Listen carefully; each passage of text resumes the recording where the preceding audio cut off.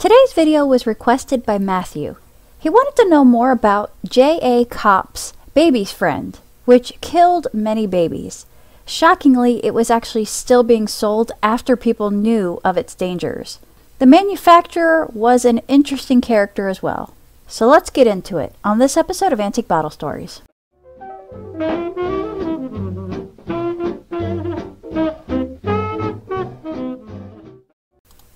Today's story is about Charles Robert Kopp. He was born in 1865 in Pennsylvania. In almost everything that I found, he went by C. Robert Kopp. His dad was named Simon and his mom was named Julia. Simon died when Charles was 7. So C. Robert went to college at Philadelphia School of Pharmacy, but due to his ill health, he had to drop out after 1 year. Apparently, at some point, he was granted a certificate by the Philadelphia Pharmaceutical Board. So, for 6 years, he ran a drugstore at the corner of Penn and Market Street. It was during this time that he experimented, and it said perfected, the baby's friend formula. He called it J.A. Kopp's baby's friend, which is named after his mom, Julia. As far as I can tell, his mom had nothing to do with the formula. It's possible she may have suggested something to go in it, but she wasn't a chemist, and as far as I can tell, she never worked with him at the drugstore. None of the census records lead me to believe that she ever worked. 8 years after his dad died, we see C. Robert living with possibly a relative. The head of the household here runs a grocery store, and 17-year-old C. Robert is a clerk at that store. His mom and sister are living with another relative. In 1881, he's a drug clerk, and in 1884, we see the first advertisement in the newspaper for him. He's just selling various drugs at his drugstore. In 1885, he's listed as a druggist. In 1884, he married Annie Mae. In 1887, this says that C. Robert presented his wife with a new piano. I also saw quite a few real estate ads from him in the paper throughout the years. This one's the earliest that I saw. He's 23 here, so he's got quite the work ethic. He's already running a drugstore and working real estate deals. Here's another ad of things he's selling, and here's 1889, an auctioneer sold a lot belonging to C. Robert Kopp to an Edwin Laux. Now, how does he own so much property at such a young age? I wonder if his dad maybe owned some of these. Around 1889, he moved to Asheville, North Carolina, and he was there for a little while. This says, C. Robert Kopp is in a new city and reports that trade is booming here. Around 1891, he moved to Baltimore, as this newspaper states. A real estate broker yesterday sold the fine building belonging to C. Robert Kopp of Baltimore, Maryland. In 1892, his wife died. They had only been married for 5 years and she was only 25. So Kopp is 27 and already widowed. It was about this time that he made his way back to York, Pennsylvania. He opened his patent medicine factory. Here's 1894. We see his factory here at 19 East Market and Pine, which is this intersection. In 1896, his mom Julia died. It says that she had been living with C. Robert, and she fell down the stairs about 10 days ago. It never mentions her having anything to do with the baby's friend. Here's April 1899. It says, Mr. C. Robert Kopp is having plans drawn preparatory to the erection of a laboratory on the south side of East Poplar between Pine and Edgar. In 1900, he's listed here as a druggist. He's 37 now. This census says that he's married to his second wife, Emma, for 7 years now, and they have 2 more children. His son Charles from his first marriage is 12 now. We see here in September 1900, he's building 4 3-story apartment buildings adjacent to his laboratory. Here's 1905, a wanted ad. 4 or 5 girls to work in the laboratory, also a boy 15 or 16 years old to work in the packing room. December 1905. Here's the first time that I start seeing warnings about Kopp's baby's friend. It was regarding a 3-month-old baby named George Franklin, who, it was determined, died as a result of Kopp's baby's friend.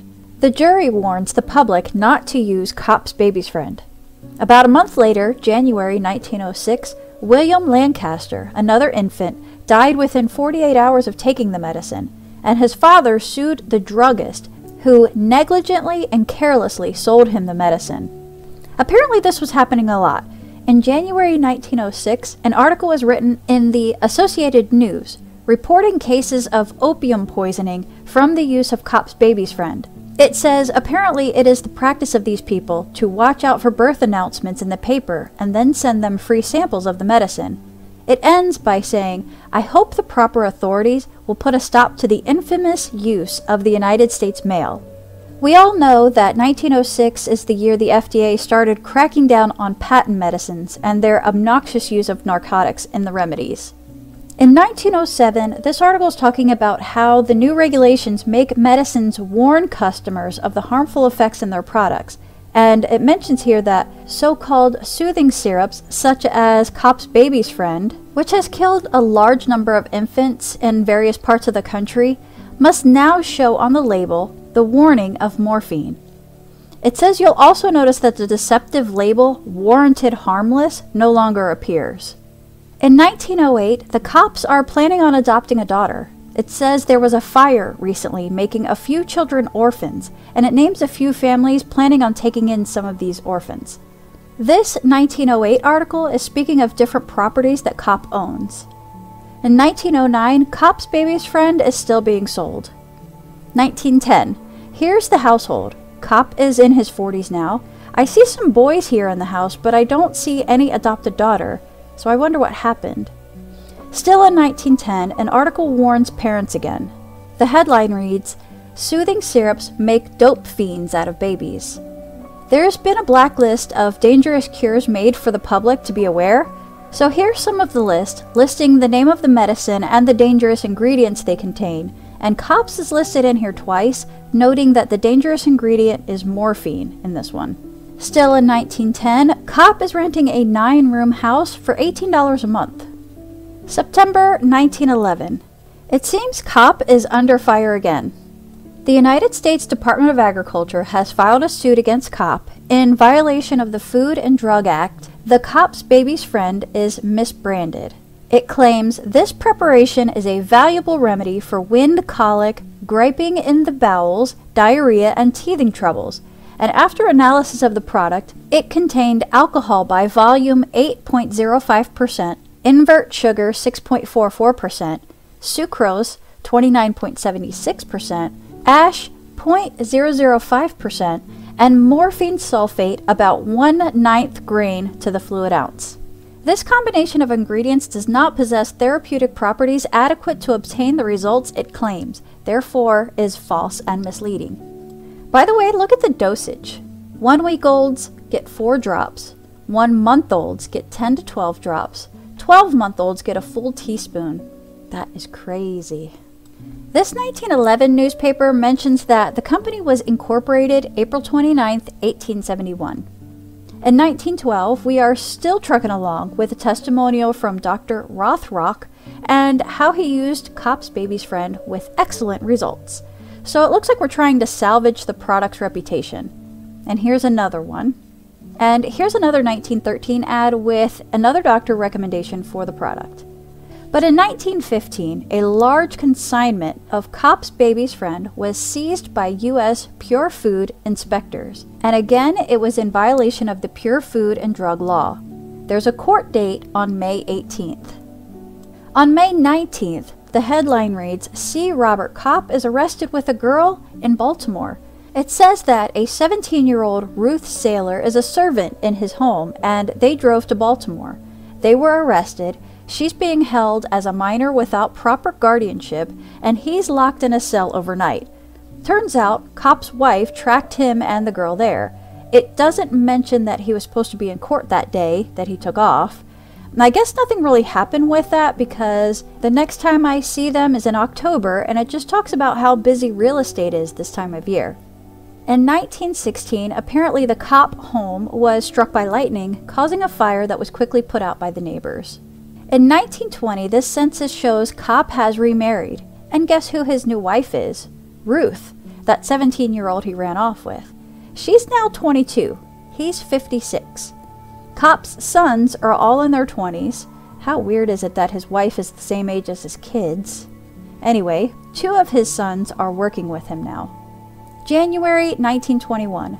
Constance Roberta Kopp, their 5-month-old daughter, died Tuesday afternoon. Aww. Still in 1921, we are still in business, and he's still moving real estate.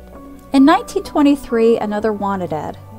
In 1925, here's a letterhead, complete with C. Robert Kopp's signature at the bottom. 1925, another warning article comes out about the dangers of this medicine.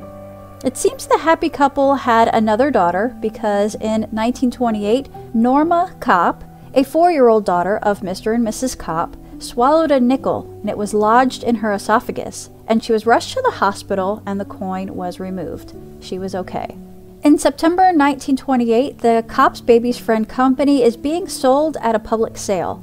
Now, I don't understand legalese, so I don't know if the property was seized or what's actually going on here. The following year, he's still listed as a chemist in the directory. In 1929, Trouble in Paradise. Miss Ruth, wife of Robert Kopp, attempted to take her life by ODing on various drugs. She was treated at the hospital, and it says Robert is in Baltimore. This was a result of an argument. In 1929, Mr. Campbell, head of Food and Drug Administration, declared he had no apologies and will continue to be active. He cites this as an extremely dangerous preparation. The following year, Kopp is still listed as a pharmacist. His wife Ruth is still listed here, along with their 3 children together, 1 son and 2 daughters. He's 66 now. Later in the year, in August, they welcomed another daughter. 2 months after his brand new daughter, Kopp is arrested. His wife accused him of assault and battery, which was the result of another fight. In 1932, it looks like Kopp is still hustling out there. He's looking for mobile salesmen to sell his products. In 1933, there's another call to get this medicine off the shelves.